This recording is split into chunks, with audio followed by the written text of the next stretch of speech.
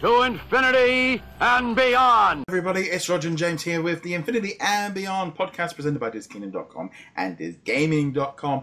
In this episode, we're just going to be having a little bit of a chat about what we're currently playing ourselves. So, James, what have you been playing recently?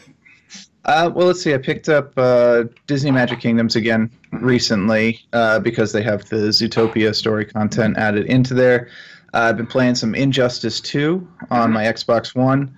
And Marvel Heroes Omega on the PlayStation 4, in between playing a little bit of Uncharted 2, because I'm trying to get through the Nathan Drake collection. Very, very similar. Obviously, Marvel Heroes Omega is something I've been kind of going through the main story. Injustice did distract me for the weekend of its release, because I really enjoyed the story. It took me about 4.5 hours to play through. I haven't really gone back to it. I'm playing a bit of Uncharted 4, so that was actually a Christmas gift. I wanted to get it out.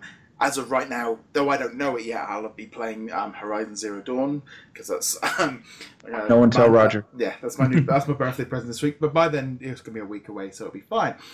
This last weekend, I was actually playing ARMS. The Test Fire was up on the Nintendo Switch. Now, this game's out in mid-June.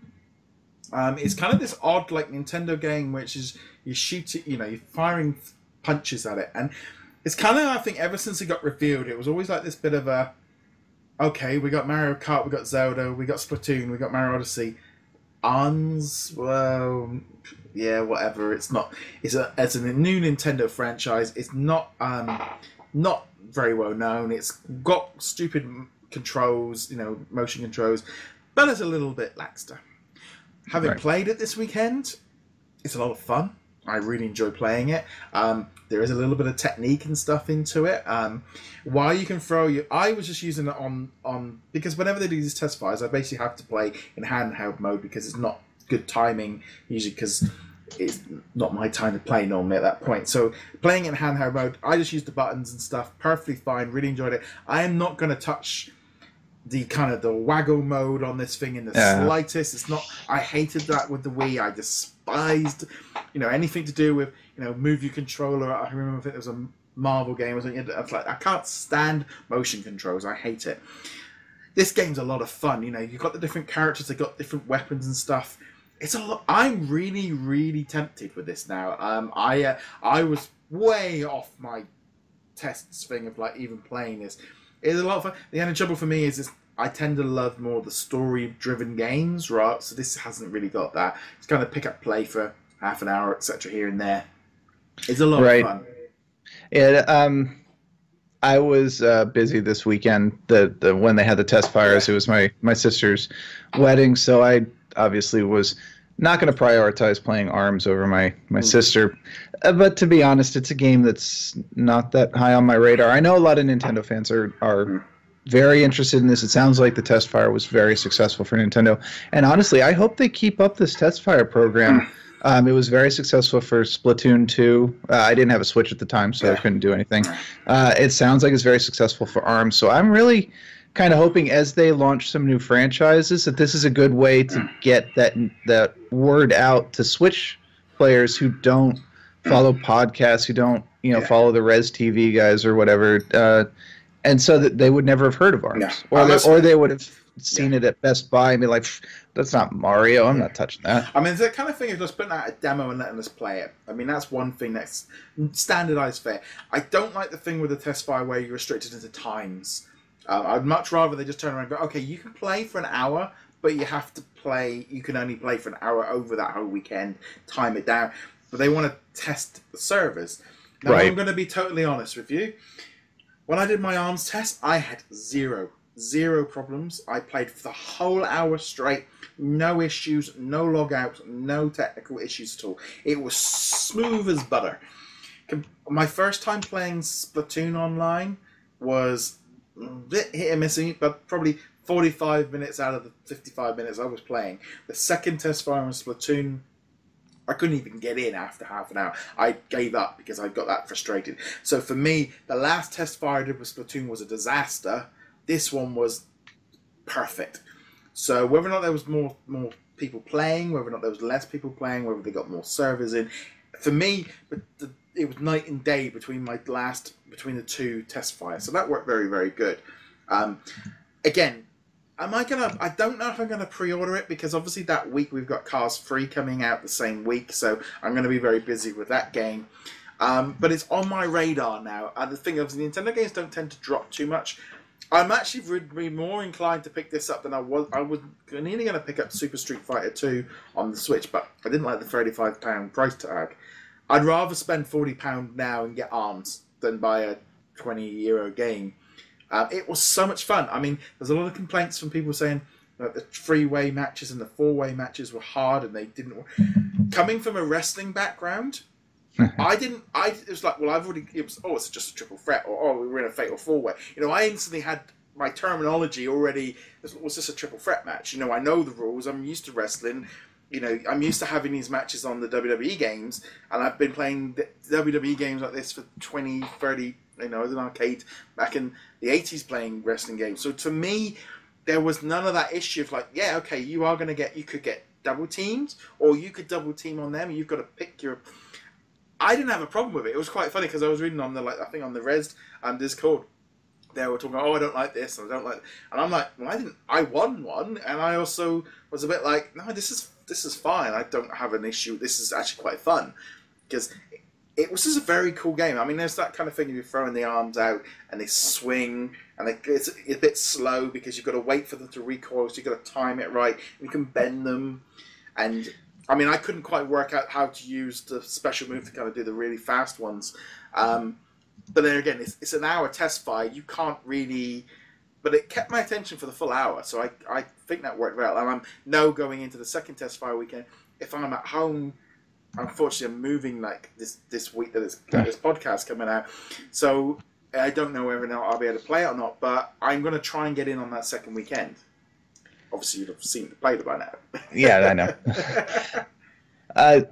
I think, for Nintendo, these test fires are going to get more positive buzz than negative buzz in most cases. So, like I said previously, I really hope they continue doing them. I'm not sure if I'm going to try out ARMS, but I mean, it's free to try out, so yeah, who's to say? It just doesn't seem like my kind of game. Right. Plus, I've got a ton of other stuff to deal with. But man, they're knocking it out of the park with the Switch. Yeah, ditch the waggle, guys. Let it die with the Wii. But let it die with the Wii. A lot of people say it's really fun and it's really good. I don't like it, but that's the fact I can just play with the the Joy-Cons in the grip or on the Pro controller, and I just used it in handheld mode as it was. I wasn't waggling it around or swiping it around and I didn't have an issue with it. But it was fun, and it's definitely much higher on my radar now of a game to pick up. It could be, but again, I think so close to Injustice, I'm a little bit like, I've just had one, and then you're going to have Marvel vs. Capcom. So where it slides into it, I think if I didn't have other games on the go in June that I'm trying to clear out the back catalogue, because I'm looking at the list of games, right. Well, July's going to be, I'll pick up Splatoon, you keep seeing, there's so many games in so little time, and this whole thing about being services and you keep coming back to games. I'm literally now like, sometimes it's like the game of the week or the game for the 2 weeks and move on. Game for the hour. The way my backlog looks like right now, I think game for the hour is probably more appropriate. But yeah, this isn't really on my long-term radar, but I think the buzz from Nintendo fans, you mentioned the Res TV guys, the buzz we're getting from the Nintendo fans suggests that there will be a certain amount of longevity for this. And I think if it had been released farther into the life cycle of the Switch, it might not do so well because there would already be a catalog of titles available, including Hyper Street Fighter 2 Ultimate Edition, which just came out. But at this point, when we're still kind of going, all right, most people are done with Breath of the Wild or aren't going to play it. We're still waiting for Mario Odyssey. Fire Emblem's a year off. Obviously, we get the Warriors version, but most people care about the real Fire Emblem. Mario Wabbits game. I don't know we don't know enough about that game for me to hate it yet, but I'm gonna give it a shot. I'm gonna give it I'm in this very mode, and I think there's a lot of us in this same zone. I think there's a lot of us in this particular age group that we're in that's very much kind of very forgiving of the fact of we quite like having some simple games for us to play. Oh no. Don't get me wrong. I love having some simple games. There's something great about, like, if they're going back to the old school, maybe mixing Zelda with the original Mario RPG style, something like that. I'm totally on the side of that. My problem is, like, Rabbids. Really, we're gonna do Rabbids? They're less likable minions. Yeah. Well, apparently the thing is that I was listening to this on the Nintendo voice chat as I was walking to work this morning, and they are massive outside of the US. They're massive in Canada, and they're really big in Europe. Okay. All right. There is an audience for the Wabbits, and it's definitely there is still an audience for it. I'm gonna wait till we find out. Hopefully, we'll find out some stuff at E3, but.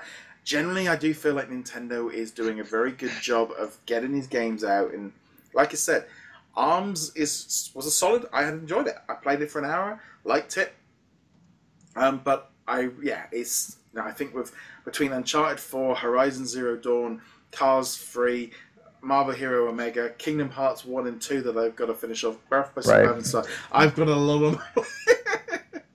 I could change my background here from books to video games of just games I have not played yet owned. Although most of them were digital, so I couldn't put them on the shelf. But I've got to say, going back to the Rabbids really, really briefly here, I don't expect we'll see much from E3 because E3 was supposed to where the surprise reveal was supposed to be, and it's not a surprise anymore. So I don't like the Rabbids, but I am going to give this game a shot because a good Super Mario RPG, I'm 100% down with that. A good Super Mario RPG I would absolutely get, regardless of the Rabbids being in it. If they are that popular outside of the US, and I'm not doubting that they are, then okay, I totally understand why they would use the Rabbids in this case. That makes sense then. But on that note, guys, we'd love to know what you guys think of ARMS. Did you get to try out the test fire? Let us know your thoughts on it. Like I said, occasionally we like to just have a little bit of a chat about what we're playing outside of the world of Disney games. On that note, guys, you can find out James more information on his website over at heroiclegacy.com. You can find me over at DisKingdom.com, also DisGaming.com as well. We're going to be giving away a copy of Cars 3 Driven to Win this month, so you definitely want to check out the website there to find information on how you can find out information on joining it and stuff. So thank you to everyone that's watching or listening on whichever platform it is that you are doing it, and hit that subscribe button, and we shall see you guys soon. Later.